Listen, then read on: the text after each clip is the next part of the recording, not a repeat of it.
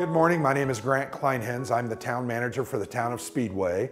I'm standing here in front, in our lobby here at the Municipal Center, in front of our holiday food drive. This is our third annual holiday food drive. We partner with two food pantries in the community, St. Christopher and the Storehouse. We collect non-perishable food items and then personal items as well, hygiene items, to help those who are less fortunate in our community and who are in great need. So you can bring those items here to the Municipal Center lobby, located at 5300 Crawfordsville Road, between 8:30 in the morning and 4:30 in the afternoon. It goes through December the 15th, so you have a couple of weeks to do that. So please consider giving, and we appreciate your willingness, and we thank you for those that have donated already.